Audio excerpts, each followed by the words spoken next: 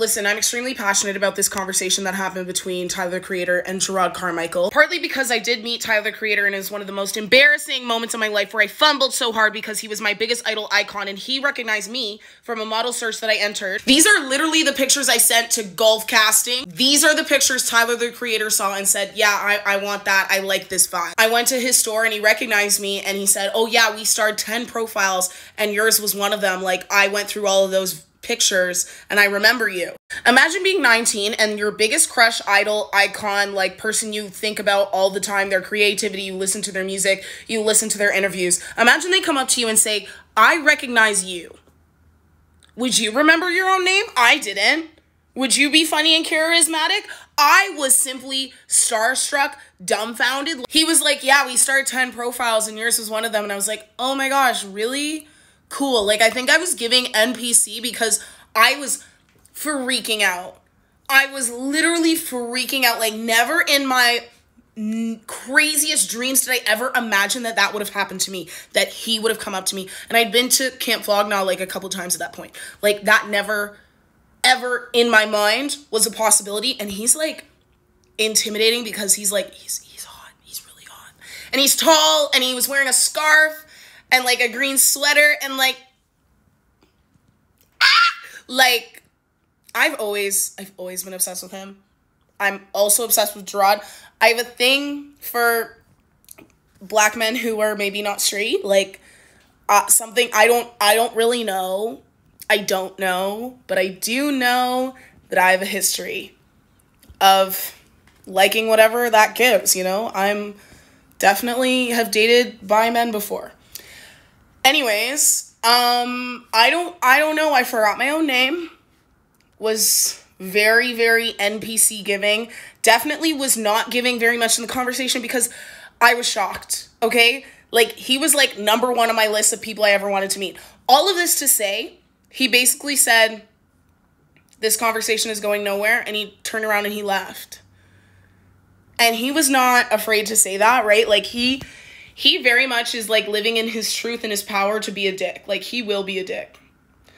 And so when people are saying, oh, you know, Jerrod, like, why did you have to bring this up on camera if he already said, like, haha, you stupid bitch? That is just Tyler. He is very fine being kind of a dick to you, and he does it in like an endearing whatever way, and you feel shameful, but he doesn't fucking care. He's him. He can do whatever he wants. Everybody wants him, like, low-key. And I feel so bad for Jerrod, because I'm Jerrod in this situation, obviously. Obviously, I'm a Pisces. I'm the Pisces lover girl. Obviously, I'm Jerrod. If you ever thought I was Tyler, I've never been Tyler in my life.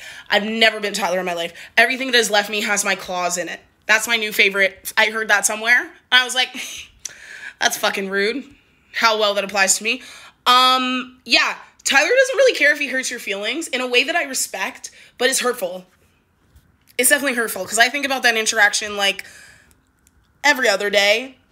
Like, that was, and if it was me now, I wouldn't have done that. That's why it sucks so bad, because I used to, when I was in college, believe it or not, I did not have this much of a voice. Like, I was not this good at articulating myself, at speaking up. Like, I didn't raise my hand that much in class, like, all this shit. And if it was now, like, a girl would have been booked and busy. But I don't know. He didn't end up picking me for whatever shoot that was going to be, even though I supposedly made the top 10. Maybe because I bumblefucked my way through it when I met him in person. And what are you going to do? What are you going to do? There's nothing I could have done. There's nothing I could have done. It was a sad day for me. No, it was a happy day, though. It was actually, I was really happy about it. I just wish I had handled it differently, but, like, I honestly gave myself some grace, because I was like, your idol tapped you on the shoulder and say, hey, I recognize you. You weren't prepared for that. And that's okay, because that's insane. That's insane. And ever since, though, I've been, like, so chill about, like, when I see somebody I'm, like, impressed by, I've been so chill about it. But, like, now I'm 26.